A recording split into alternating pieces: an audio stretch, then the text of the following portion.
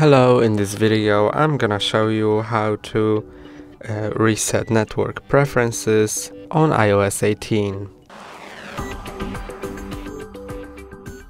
To reset network preferences, go to Settings, then General,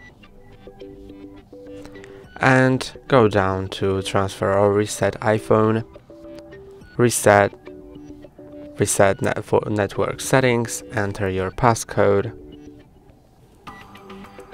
Reset Network Settings. Now it's being resetted.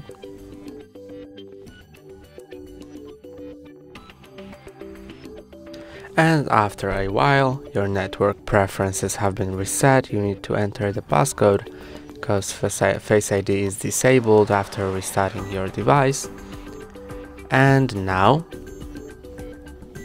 you can see that when I go into settings, let me first enter my SIM pin, okay, and when I go into settings and into Wi-Fi, my phone has forgot the Wi-Fi networks. Let me connect into my network, join. Now I'm connected. And that's all for today. Don't forget to like and subscribe. See you next time.